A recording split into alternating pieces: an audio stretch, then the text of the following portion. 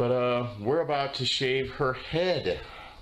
And the reason we are shaving her and Terry and Hope's head is because they have chosen to do this extreme action of preparation so that we lessen our water uses when we first get up there. Because when we first get up there, we are not going to have any flowing water source, no well, no nothing. We're going to be piping in water, and it takes a lot of water to wash human hair, especially female long hair.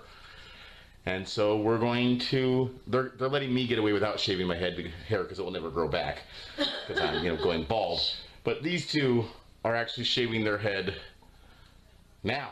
Okay, let's see if we can do this.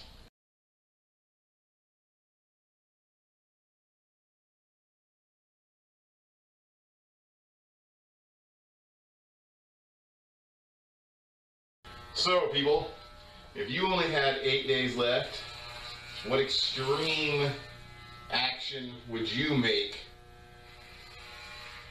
What extreme sacrifice would you have to give up to go live off the grid with no water, no power, nothing like that?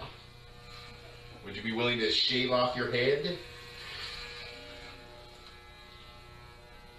Or even worse, would you let an amateur like me shave off your head? Here, take these down your ties. Won't be needing those anymore for a while.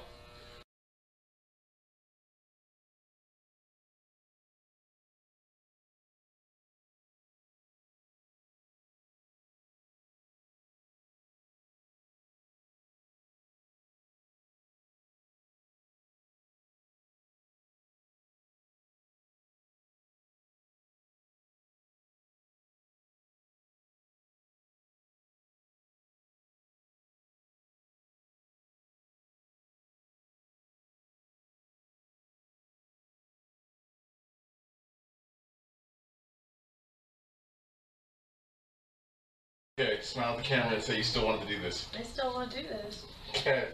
She still wants to go out there, even though she had... No, I haven't even seen it yet. Okay. No, I don't think it looks too bad. Cool. I think you're very brave. I couldn't have done it. Okay, I am now picking up all the hair off the floor. For me and my child.